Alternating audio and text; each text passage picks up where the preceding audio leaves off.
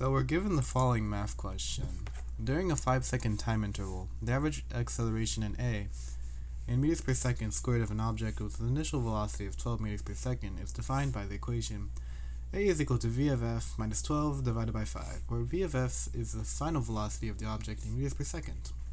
If the equation is rewritten in the form of vf is equal to xa plus y, where x and y are constants, what's the value of x? So we're going to take this equation and write it down here. So it's going to be vf minus 12 divided by 5. So we're going to find this equation in terms of vf as it is in this equation. So it's going to be multiply both sides by 5, you get bf minus 12 is equal to 5a. Add 12 to both sides, you get vf is equal to 5a minus 12. And then if we take this equation and put it down over here, you'll see that these two equations are mirror images of each other, with only two differences, the 5 and the negative 12. Therefore, x is equal to 5, and y is equal to negative 12.